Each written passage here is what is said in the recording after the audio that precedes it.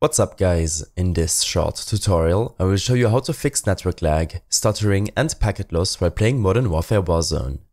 This should be quite an easy tutorial, but if you still have any questions then leave a comment and let me know. First of all, open up the game and navigate to your settings. Here in the General tab, under Telemetry, you should enable the server latency and packet loss options. This should help you troubleshoot where your network related issues are coming from. In case you experience a high server-sided latency, then the issue might not be on your end, but rather related to the server you are playing on.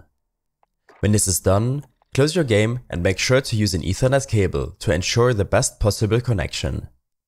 If you have to use a Wi-Fi connection, then make sure to restart your router or modem if you haven't done this in a while, and reduce the amount of devices connected to the same network.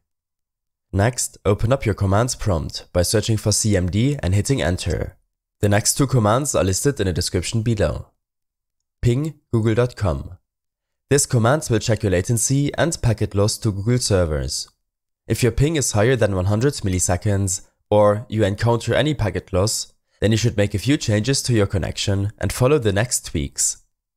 Use the command ipconfig/flushdns. This will flush and reset the content of your DNS resolver cache. Using this command will in any case improve your latency issues. You can now exit out of your commands prompt and open up your task manager.